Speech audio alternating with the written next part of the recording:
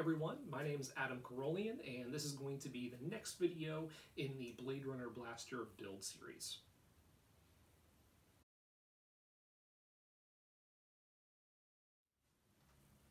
So in front of me we have all of the supplies that we need to do the graphite powder technique.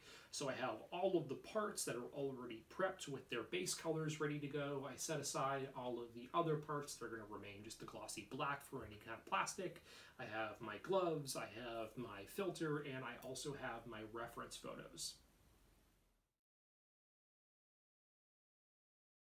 So looking at the WorldCon photos, which are really some of the best reference that we have for the Blade Runner Blaster, you can really see that there's kind of two different colors to the metal. We have on like the Steyr parts and a lot of the Bulldog parts for like the internal actual revolver portion, they're more of a like blued steel. So for those, which I have in front of me here, I did everything with a base coat of glossy black lacquer. Then, for all of the lighter parts, so like the butt and the grip frame, I've done in a glossy white lacquer. So we're going to have a little bit of some different colors going on in here.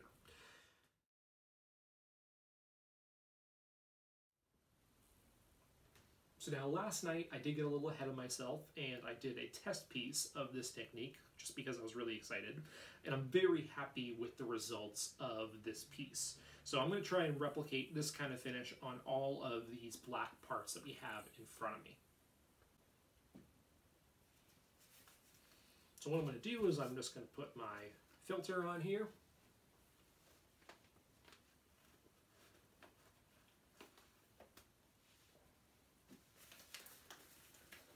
Put my gloves on.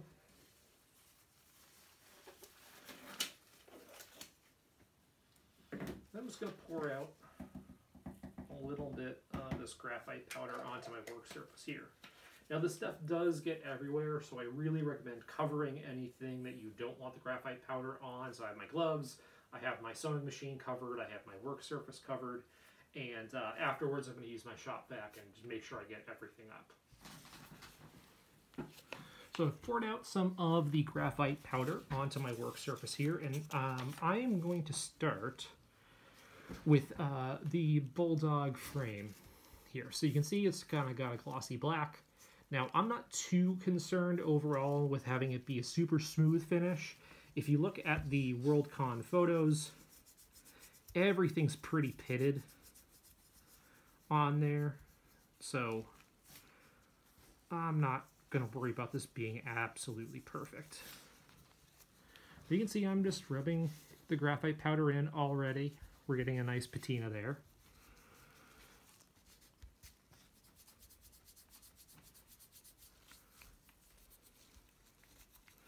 And one thing that I've found that works exceptionally well to buff this is actually just paper.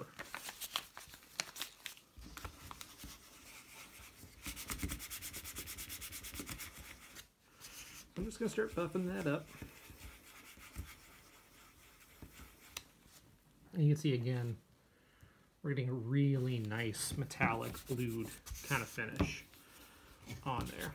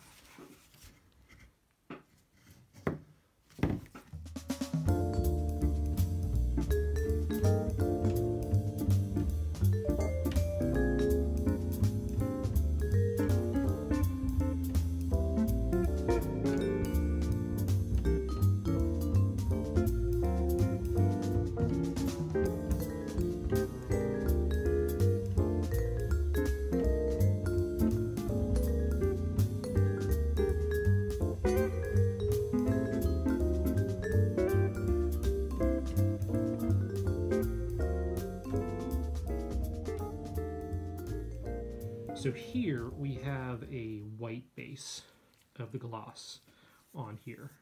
You can already see, just with what is left on my gloves, we're already getting a much, much lighter finish on here, which is exactly what I wanted.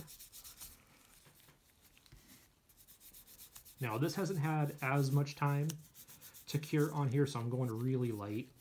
I don't want to rub this down to the paint or to the primer on here or to the 3 printed parts. That's what happened last night, and just wasn't crazy about it. But, I mean, already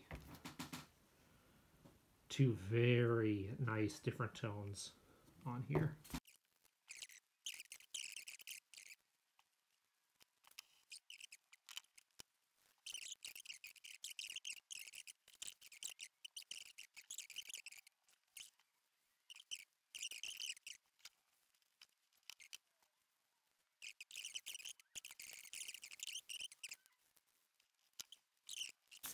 And I try and maintain a grain with it as well, so it really kind of mimics polishing and sanding and finishing of an actual part.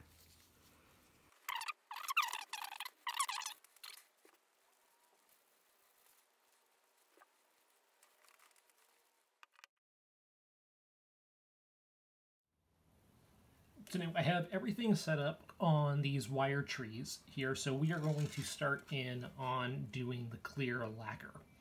Now the key to this is to do very light dustings over everything. If you go on a little too thick, it will actually pick up the graphite and it will start to drip and it will take the graphite with it. So I'm just going to do a very light dusting.